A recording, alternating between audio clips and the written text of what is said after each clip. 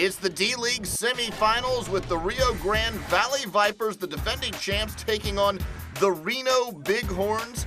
We take you straight into the fourth quarter of action. He's a former New Orleans Hornet. Jerel McNeal drives for the floater.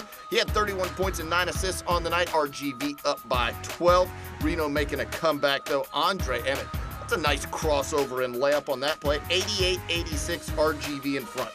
Off the loose ball, Donald Sloan recovers and takes it all the way in for the layup and one on the play. Donald Sloan delivering 21 points. Reno in front, 89-88. John Shire making the layup with just over a minute to go. Shire had 20 points on the night. RGV up 92-91. Then with time winding down and the game tied, this is Donald Sloan trying for the winner. He misses the shot. Mo Charlo with the miss on the tip-in attempt. Watch it one more time. Oh, Mo Charlo almost goes Lorenzo Charles on that play. We take it into overtime. Anthony Richardson.